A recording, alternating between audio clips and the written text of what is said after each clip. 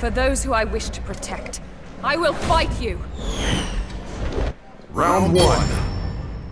Fight!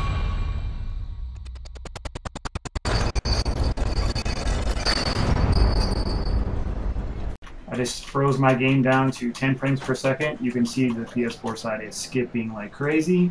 I am now going to push this back to 0. And you can see that the PS4 side is still skipping like crazy.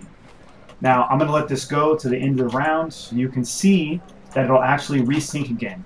So what's happening is, at the start of the round, when it says fight, the game is looking at the latency, but it's also looking at the frame rate.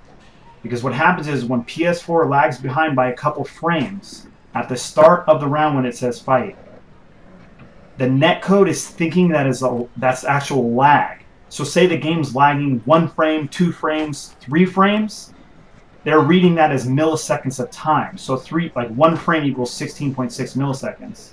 So if you time that by the amount of frames that it's behind, that's going to cause the artificial lag on the other person's game.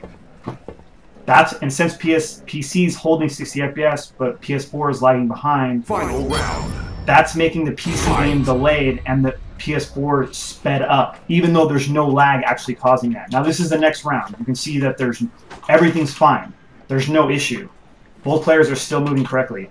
It's because of the variable input time on the frame rate for the PS4. And as we all know, when the PS4 is loading stuff, it tends to lag. So this is why the rounds are getting worse over time, because Digital Foundry did a video when this game first came out and showed that in round 1, the frame drops weren't that bad, but over subsequent rounds, they dropped all the way down to 54.